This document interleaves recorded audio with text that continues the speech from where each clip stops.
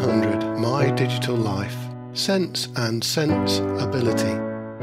In the previous exercise, we saw how a loop could be used to allow the user to enter a list of fixed length, 5 in that case, but now we're going to look at how we could go about allowing the user to enter a list of any number of items. Open Project 37, which contains an amended version of the program completed in Exercise 36, and immediately save it as Project 37 SOL. This program contains an incomplete attempt to allow the user to enter any number of instrument numbers. The intention is that the user will signal that they have finished entering their instrument numbers by entering an uppercase or lowercase q for quit. Run the program several times, observing the list watcher on the stage. What's wrong here?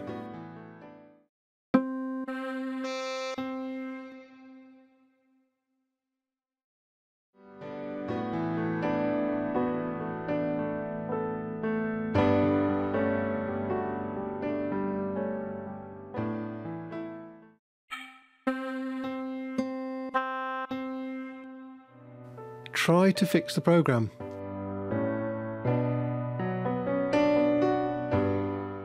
One way to do this is to place an if block in a suitable position within the repeat until block's jaws. Save and run your program, checking that it works as required. So the problem was that the user's end of input signal, Q in upper or lowercase, is added to the end of the list and treated as if it were an instrument number. One way to fix this is to check the user's input before it is added to the list. So an if block can be used for this, as shown here.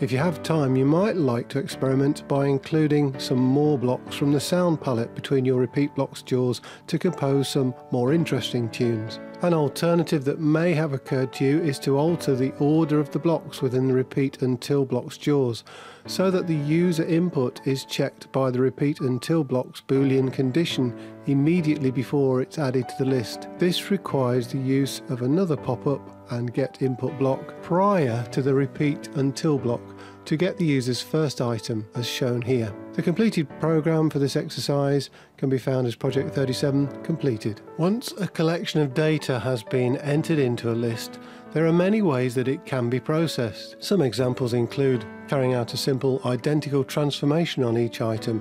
Transformation is the process of manipulating one piece of data so as to produce another, for example, performing a calculation on a number.